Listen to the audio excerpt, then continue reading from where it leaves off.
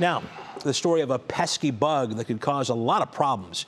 It is the spotted lanternfly, a destructive invader with the potential to take a bite out of the state's economy. Carl Bachtel tells us what we can all do to stop it.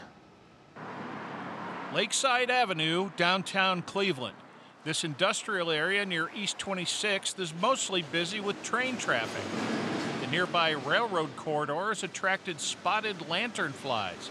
The wayward bugs are highly invasive. They're excellent hitchhikers for sure. Dan Kenny is chief of the Ohio Department of Agriculture's Plant Health Division. We definitely have detected spotted lanternfly along the rail lines, but also rest stops and other areas like that.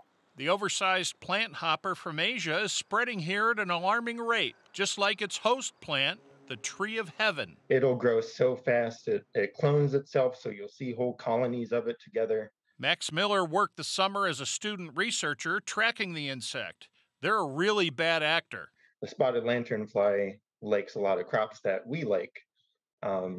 So it's a big problem for wineries in particular, as well as other agricultural products. It seems to indicate that it will, at a minimum, increase the cost of production for vineyards and for one, and also orchards and other crops too could be affected. The state is asking for the public's help in tracking the lanternfly. The best detection tool that we have for this insect, because it is so unique looking, is the general public. Report the sighting, then experts suggest dispatching the bug.